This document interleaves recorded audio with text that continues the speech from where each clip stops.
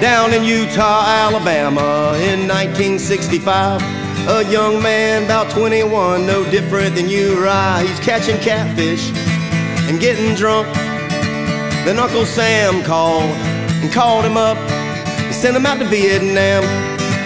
That young man got his life turned upside down, turned his smile into a frown, robbed that king of his crown for an ideal he didn't even know about. He was gambling at the wagon when that army man showed up, and he flashed that pen and paper, and old Fluky, he signed up. It's gonna be a big time in the jungle.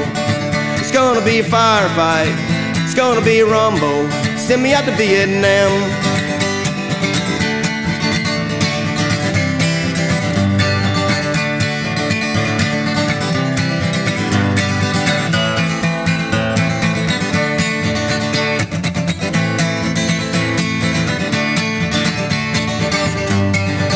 I'll fight 10 men.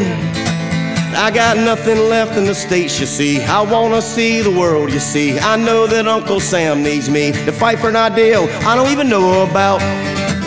Oh, the drop point was dusty and the drill sergeant was loud, and he could not see the corpses for the raging dust cloud. Grab your duffel bag, head for the checkpoint.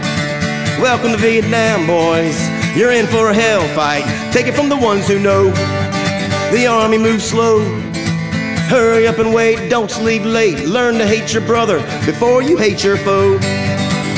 On patrol out in the rice fields, them choppers flew low, glancing for the hand signals to tell you where to go. When bombs started falling, they pounded his brain.